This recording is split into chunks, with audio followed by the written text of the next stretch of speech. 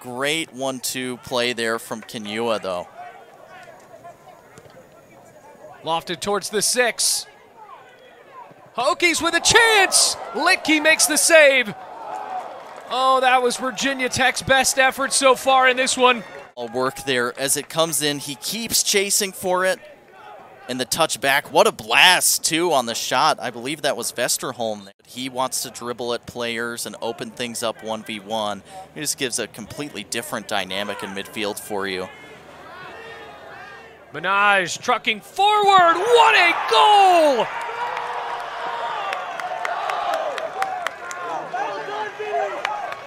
His second goal of the season, and that was an absolute laser to the back of the net. As he dribbled through the defense, split between 3 Hokies, and what a blast.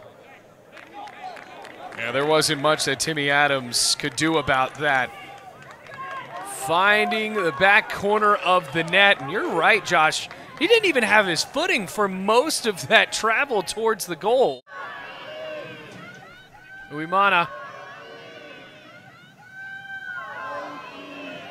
Down the back line. It's a goal! Kept on the ground. Roche was the target. Once again, net is open. Oh, Moylan stepped up at the right time for Davidson. Oh, this was so close. Oh, Roche, your absolute clock keeps running. And that is going to be it. What a game. What a second half. And if you're Virginia Tech, you have to feel a little bit disappointed you didn't come away with a win in that one, especially with how much they really dominated the second half. Davidson with the big goal in the first half.